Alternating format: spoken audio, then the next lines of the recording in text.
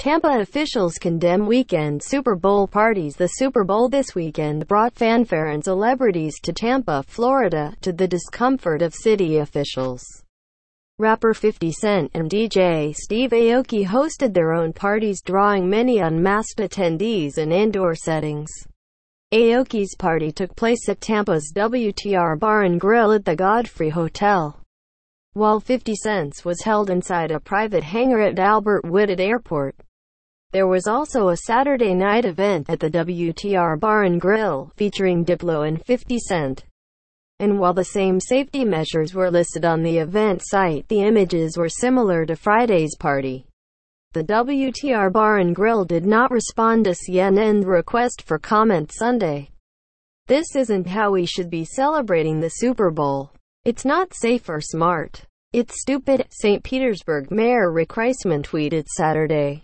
"We're going to take a very close look at this, and it may end up costing someone a lot more than 50 Cent. The parties come as Florida, along with California, is seeing a rise in cases of the new COVID-19 variant B.1.1.7, which was first identified in the United Kingdom.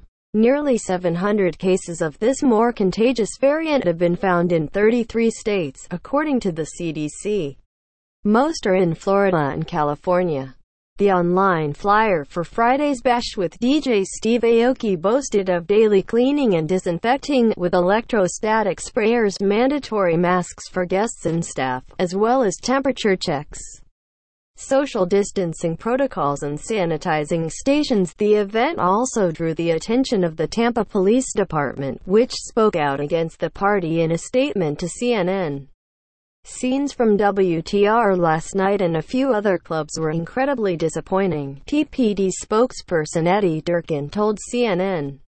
For close to a year, Durkin said the city educated residents on precautions due to the pandemic and have recently put a mask order in place for both the entertainment and event zones to ensure the safety of our residents and visitors. When the governor lifted the capacity restrictions and opened bars, we turned to the tight-knit hospitality community to reopen safe and sound, but there's a level of personal responsibility that must be followed or risk getting shut down," Durkin said in a statement.